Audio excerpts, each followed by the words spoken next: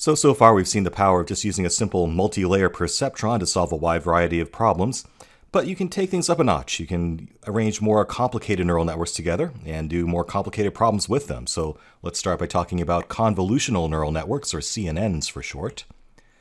Usually you hear about CNNs in the context of image analysis, and their whole point is to find things in your data that might not be exactly where you expect it to be. So technically we call this feature location invariant. That means that if you're looking for some pattern or some feature in your data, but you don't know where exactly it might be in your data, a CNN can scan your data and find those patterns for you wherever they might be. So for example, in this picture here, that stop sign could be anywhere in the image, and a CNN is able to find that stop sign no matter where it might be. Now, it's not just limited to image analysis. It can also be used for any sort of problem where you don't know where the features you are might be located within your data. And machine translation or natural language processing tasks come to mind for that. You don't necessarily know where the noun or the verb or phrase that you care about might be in some paragraph or sentence that you're analyzing, but a CNN can find it and pick it out for you. Sentiment analysis is another application of CNNs. You might not know exactly where a phrase might be that indicates some happy sentiment or some frustrated sentiment or whatever you might be looking for, but a CNN can scan your data and pluck it out. And you'll see that the idea behind it isn't really as complicated as it sounds. This is another example of using fancy words to make things sound more complicated than they really are. So how do they work? Well, CNNs, convolutional neural networks, are inspired by the biology of your visual cortex. It takes cues from how your brain actually processes images from your retina, and it's pretty cool. And it's also another example of interesting emergent behavior.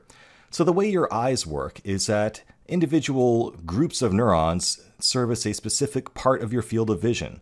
So we call these local receptive fields. They are just groups of neurons that respond only to a part of what your eyes see. It subsamples the image coming in from your retinas and just has specialized groups of neurons for processing specific parts of the field of view that you see with your eyes. Now these little areas overlap each other to cover your entire visual field, and this is called convolution. Convolution is just a fancy word of saying I'm going to break up this data into little chunks and process those chunks individually. And then they'll assemble a bigger picture of what you're seeing higher up in the chain. So the way it works within your brain is that you have many layers. It is a deep neural network that identifies various complexities of features, if you will. So the first layer that you go into from your convolutional neural network inside your head might just identify horizontal lines or lines at different angles or, specific kinds of edges. We call these filters. And that might feed into a layer above them that would then assemble those lines that it identified at the lower level into shapes. And maybe there's a layer above that that would be able to recognize objects based on the patterns of shapes that you see. And then if you're dealing with color images, we have to multiply everything by 3 because you actually have specialized cells within your retina for detecting red, green, and blue light. And we need to assemble those together as well. Those each get processed individually too. So that's all a CNN is. It is just taking a source image or source data of any sort really, breaking it up into little chunks called convolutions, and then we assemble those and look for patterns at increasingly higher complexities at higher levels in your neural network. So how does your brain know that you're looking at a stop sign there? Let's talk about this in more colloquial language, if you will. So like we said, you have individual local receptive fields that are responsible for processing specific parts of what you see. And those local receptive fields are scanning your image and they overlap with each other, looking for edges. You might notice that your brain is very sensitive to contrast and edges that it sees in the world. Those tend to catch your attention, right? That's why the letters on this slide catch your attention, because there's high contrast between the letters and the white background behind them. So at a very low level, you're picking up the edges of that stop sign and the edges of the letters on the stop sign. Now a higher level might take those edges and recognize the shape of that stop sign. It says, oh, there's an octagon there. That means something special to me. Or those letters form the word stop. That means something special to me too. And ultimately that will get matched against whatever classification pattern your brain has of a stop sign. So no matter which receptive field picked up that stop sign, at some layer it will be recognized as a stop sign. And furthermore, because you're processing data in color, it can also use the information that this stop sign is red and further use that to aid in its classification of what this object really is. So somewhere in your head there's a neural network that says, hey, if I see edges arranged in an octagon pattern that has a lot of red in it and says stop in the middle, that means I should probably hit the brakes on my car. And at some even higher level, where your brain is actually doing higher reasoning, That's what happened. There's a wire that says, hey, there's a stop sign coming up here. I better hit the brakes in my car. And if you've been driving long enough, you don't even really think about it anymore, do you? Like, it's almost hardwired, and that literally may be the case. Anyway, a convolutional neural network, an artificial convolutional neural network, works the same way, same exact idea. So how do you build a CNN with Keras? Obviously, you probably don't want to do this at the low-level TensorFlow layer. You can, but CNNs get pretty complicated. So a higher-level library like Keras becomes essential. First of all, you need to make sure your source data is of the appropriate dimensions, of the appropriate shape, if you will. And you are going to be preserving the actual 2D structure of an image if you're dealing with image data here. So the shape of your data might be the width times the length times the number of color channels. And by color channels, I mean if it's a black and white image, there's only one color, black and white. So you'd only have one color channel for a grayscale image. But if it's a color image, you'd have 3 color channels, one for red, one for green, and one for blue, because you can create any color by combining red, green, and blue together. Okay. Now, there are some specialized types of layers in Keras that you use when you're dealing with convolutional neural networks. For example, there's the conv2D layer type that does the actual convolution on a 2D image. And again, convolution is just breaking up that image into little subfields that overlap each other for individual processing. There's also a conv1D and a conv3D layer available as well. You don't have to use CNNs with images. Like we said, it can also be used with text data, for example. That might be an example of one-dimensional data. And there's also a conv3D layer is available as well if you're dealing with 3D volumetric data of some sort. So a lot of possibilities there.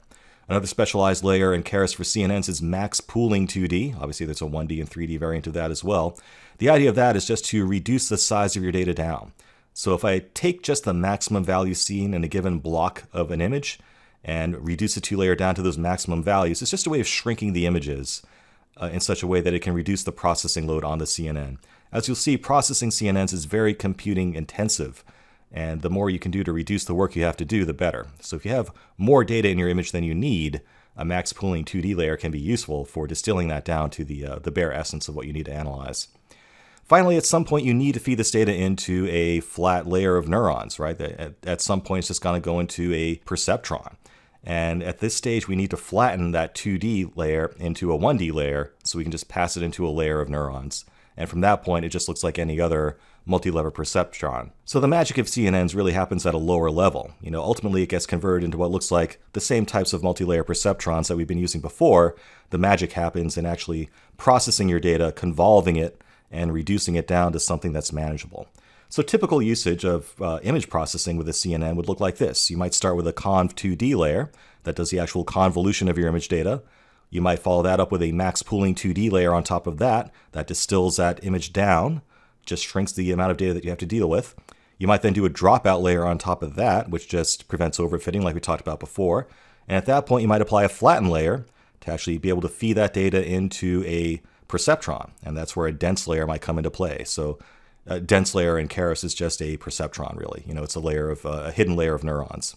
From there, you might do another dropout pass to further prevent overfitting, and finally do a softmax to choose the final classification that comes out of your neural network. Now, like I said, CNNs are compute intensive. They are very heavy on your CPU, your GPU, and your memory requirements. Shuffling all that data around and convolving it adds up really, really fast.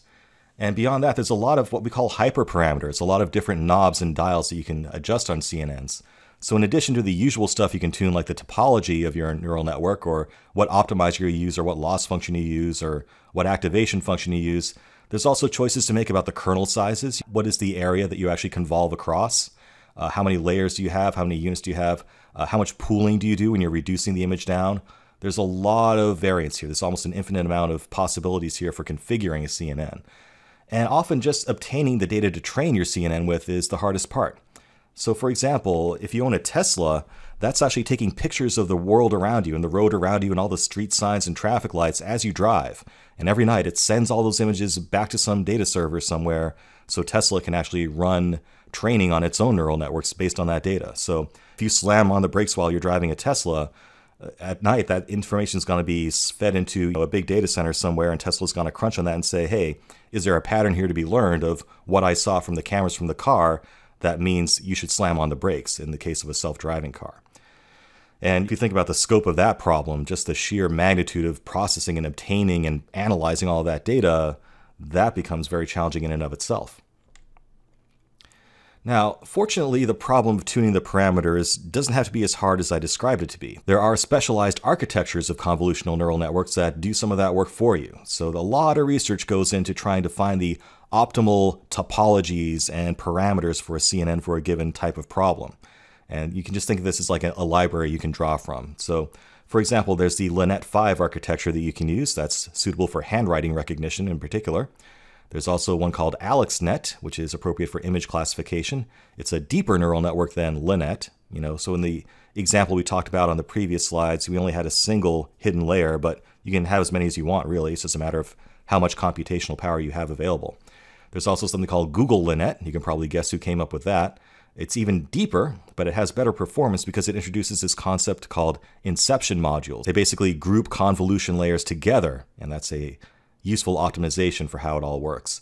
Finally, the most sophisticated one today is called ResNet. That stands for residual network. It's an even deeper neural network, but it maintains performance by what's called skip connections. So it has special connections between the layers of the perceptron to further accelerate things. So it sort of like builds upon the fundamental architecture of a neural network to optimize its performance. And as you'll see, CNNs can be very demanding on performance. So with that, let's give it a shot. Let's actually use a CNN and see if we can do a better job at image classification than we've done before using one.